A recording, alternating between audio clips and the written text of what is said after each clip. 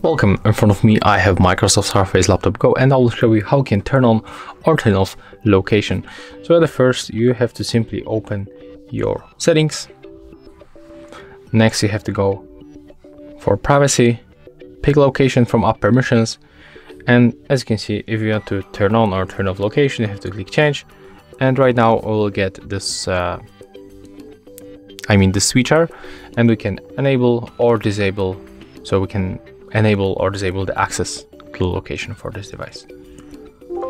And as you can see, that's how it's made. We can also allow apps to access our location by tapping on the switcher, and that's all. If you find this tutorial useful, remember to leave a like, comment and subscribe to our channel.